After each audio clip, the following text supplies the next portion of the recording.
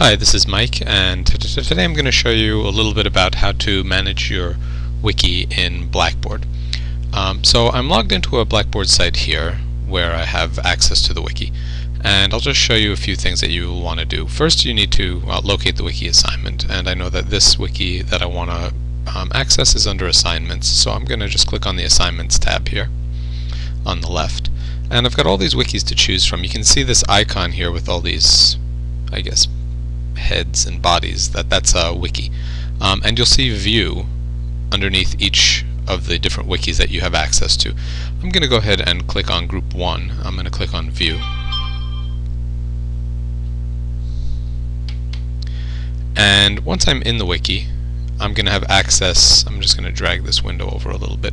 I'm going to have access to the home page. Now from the home page I can read things and I can navigate to other places on the wiki through the site navigation area. But now when I want to edit the wiki and add content, I can edit the page that I'm currently on by clicking Page Edit. I can add a new page by clicking on Page New. I can look at the history and do a few other things depending on what my permissions are. But for students, I think the permissions that are most important are going to be Edit and New. So I'm going to go ahead and create a new wiki page. I clicked on New, and now I can start editing, and I'm in Internet Explorer right now. So I will say Mike Blum's page, and now I have all of the tools in this graphical editor down at the bottom that I can use. I can type in some text.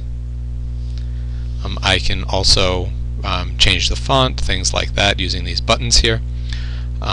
And one thing that I guess is going to be important is the ability to add hot links, and let me show you that first. So let's say I wanted to add a link to Google. So I'll type in what I want the link to say, and I can highlight anything that I want to be the link. I can click on the little Insert Link button right here at the lower left of that graphical editor, and now I can link to a new page, link to an existing page, or link to an external website. So I'm going to link to an external website, and I'm going to call that google.com, and I'll hit Insert, and there it is. I've got my link to Google. Now if I scroll down to the bottom and save the page,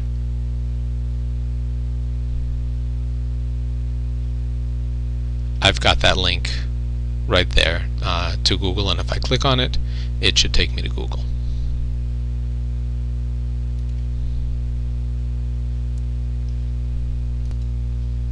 Let me jump back a little bit. That's a good thing that you're seeing here, that security warning.